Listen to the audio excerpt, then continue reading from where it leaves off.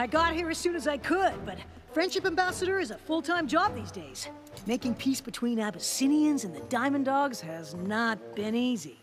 That's why I picked you for the job. But I'm glad you could come. So, what's the emergency?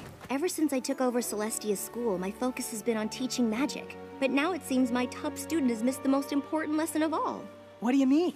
Let's just say it'll be good to have my royal advisor and Friendship Ambassador by my side. Your Majesty, she's here. Send her in, Gallus.